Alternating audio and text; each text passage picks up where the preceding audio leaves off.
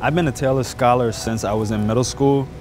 So what I really enjoyed about it was that I got some recognition for hard work.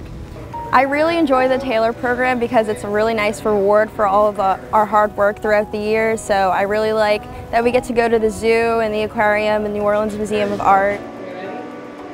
Never did we believe that our program would reach and go to the extent it has. It shows you the desire and the hunger that children have, young adults I should really call them, to better themselves, to learn what is happening in the world and to make a difference. And today, young people are so focused about what's happening in the world, what they want to do with their life. We didn't have a clue when we were that age.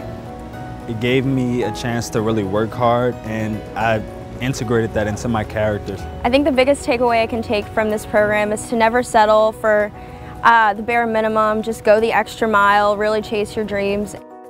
This is Taylor. Thank you so much for all the opportunities that you give to the students of New Orleans. I'm so thankful. All of my friends are thankful.